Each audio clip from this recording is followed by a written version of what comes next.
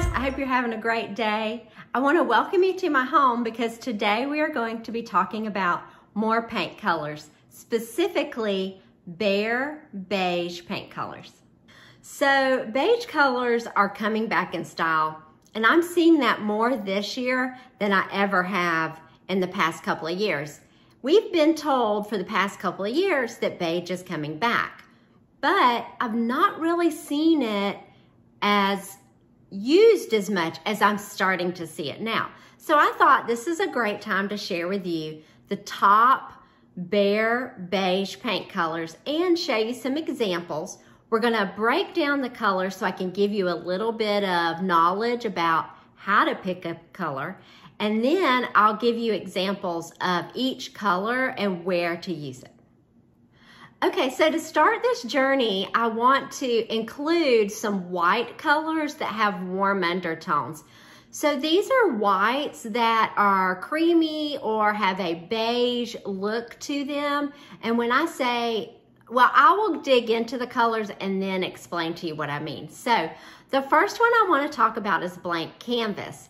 And I picked this color because it is Behr Paint's color of the year this year. So I thought, let's talk about it. It has the red, green, and blue numbers on it are pretty close together, but more heavy on the warm side. So you definitely have a warm undertone white. And great places to use this color are on walls, trim, ceilings, furniture, just about everywhere. And so next, I want to show you an example of where I used blank canvas in my home. When I did a renovation on a closet right outside of my kitchen, I converted it into a butler's pantry. And on the side walls, I used blank canvas. Now the back wall in this picture where the shelves are, that is gratifying gray, and that's not a beige color. So this is a good example of blank canvas.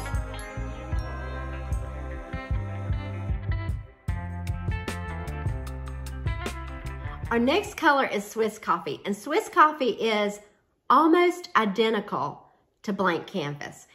So see what I mean, how white this color looks? It reads white with a warm undertone. It is definitely in the white family, and it's a beautiful color to use on trim, on walls, ceilings, floors, exterior, just about everything.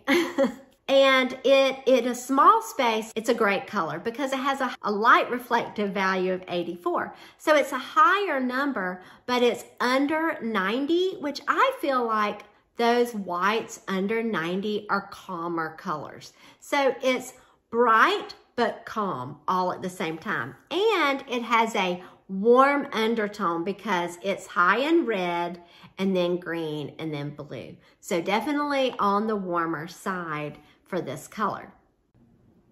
Next on the list is antique white, and antique white has a light reflective value of 73. So as you can tell, it's even calmer than blank canvas and Swiss coffee. The closest example I have in my home to antique white is in my living room, and my living room is Benjamin Moore bone white. I had to think for a minute. So it's very, very similar, and I'm actually sitting in my living room, but this wall behind me is more shaded, so it's gonna look a little bit darker. But in the video I'm gonna show you, this will give you an idea of what it would look like on your walls. And again, it's a great color for walls, for cabinetry, furniture. You can do it on trim work, but generally if you do it on trim work, you want to have a different color on the walls, unless you just want a nice beige canvas all the way through your house.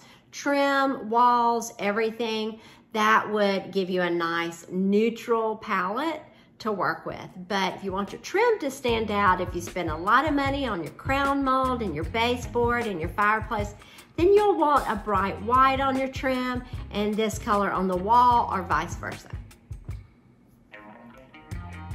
Okay, next on the list is off-white. And off-white has a light reflective value of 76. So it's a little bit brighter than antique white, but it's still a great color. It's also got a nice warm undertone. It's heavier on the reds and the greens, so it has a more warm undertone. At the closest example in my home that I have to this color is in my hallway. And my hallway is Sherwin-Williams Kilim Beige. So this is a nice white color, off-white, with Behr, but Kilim Beige is considered more of a beige color with Sherwin-Williams. So imagine this color a little bit lighter and you've got off-white. So some great places to use off-white are on your walls, your trim, furniture, cabinetry. You can pretty much use it anywhere also. Next on the list is Navajo white.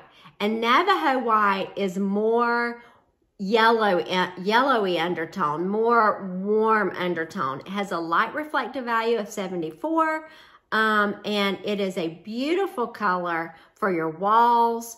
You can put it on trim, but generally I've never done that. I just do walls, cabinetry, furniture. You can do it on furniture and other things. So I would definitely look at Navajo white if you want a whiter beige color. Okay, so next we have another white beige color, and I promise we are going to get to the beige colors here soon. So the next one is linen white, and linen white has a light reflective value of 85. So it's kind of getting up there. It's not above 90. Above 90 is really bright. It's in the calmer, bright range. So this one has a more white look to it.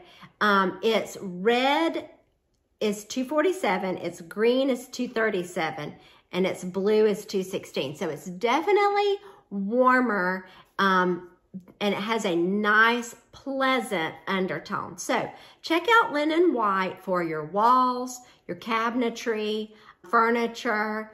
You can put it on your ceiling if you want a little bit of color on your ceiling. And it looks beautiful with that crown mold, the pop of white crown mold up there. Looks really pretty. Okay, so the next color is cottage white, and it is also in the white family. It has a light reflective value of 82, and it's another white with a warm undertone. Great places to use this color are walls, furniture. I had to think for a minute. Exterior, I keep forgetting to mention exterior on some of these. This is a nice exterior color.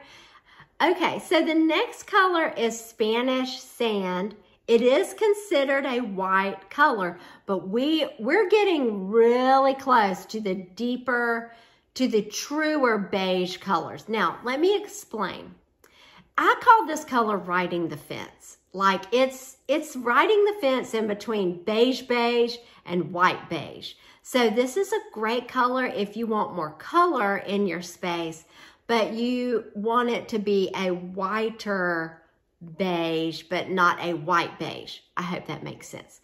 Anyways, it has a light reflective value of 64. So see, when you get that light reflective value low, you're getting more depth to color. This is a nice cozy color for any room in your home, for walls. You can put it on cabinetry and on trim and furniture.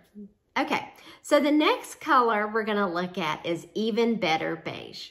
Now, we have gotten into a great beige color, and let me tell you about what makes this color really unique. It was the color of the month last November. So you know, if Behr chose it as a color of the month, it must be a good color. And it's possibly used quite a bit. Colors that are purchased quite a bit are tried and true colors. They're being used over and over by contractors, painters, homeowners. So they tend to be better, safe colors. So Even Better Beige is very similar to Accessible Beige by Sherwin-Williams. Here's a little tidbit about that color. That is one of Sherwin-Williams' top-selling paint colors. So there you go. You know it's gotta be a good color. Now, even Behr Beige is definitely in the neutral color family, and great places to use it are on your walls, cabinetry. If you're painting your floors, this is a great color for a floor. This is a great color for exterior and furniture. My next color is Aged Beige, and this is also in the neutral color family. So see, we finally got out of white. Our last color and this color are in the neutral color family.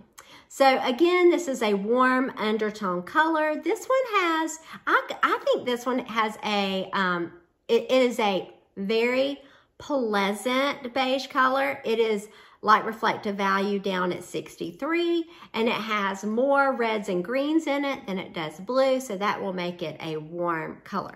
Okay, so some great places to use this color are on walls, trim, exterior, furniture, and cabinets, pretty much anywhere. Now, if you use this color or even Behr Beige on your ceiling, just keep in mind that it will make your ceiling seem lower. It will make a room seem warmer. So if you have really, really, really tall ceilings and you're wanting to kind of make that space feel a less open and you want that cozier feeling, then you definitely want to try it on your ceiling, especially if you have a beautiful contrasting trim like a crown mold.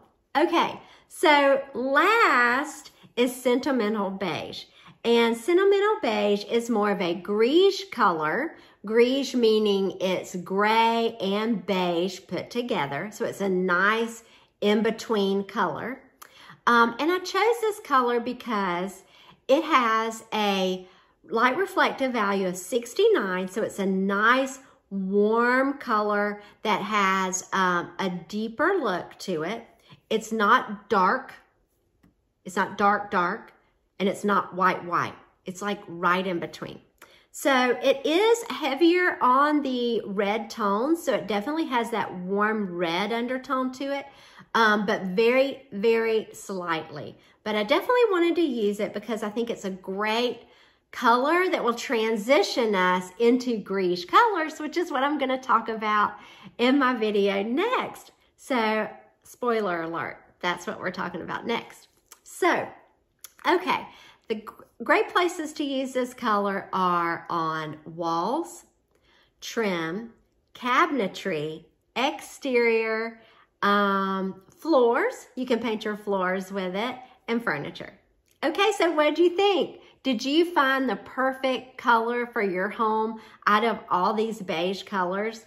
They're beautiful. They're coming back in style. They're gonna make your home feel warm and cozy. It's on those beautiful sunshiny days when the sun streams in. It's just going to feel so comforting. I have always been a lover of beige. So even though the gray tones came sweeping through in the last decade, I decided to keep some beige in my house and mix grays and beige colors. So I have grays in some rooms, I have beige in other rooms, and I think maybe I need to start incorporating some gris colors like Sentimental Beige. So we'll see. We'll see what I do this year. But if you have any questions, please ask me in the comments. If you have any of these colors in your home, please share them in the comment and share what room or if you used it on trim.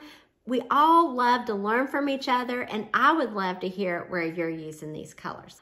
Again, I thank you so much for joining me here today. I hope you have a great day, and I'll see you soon. Bye.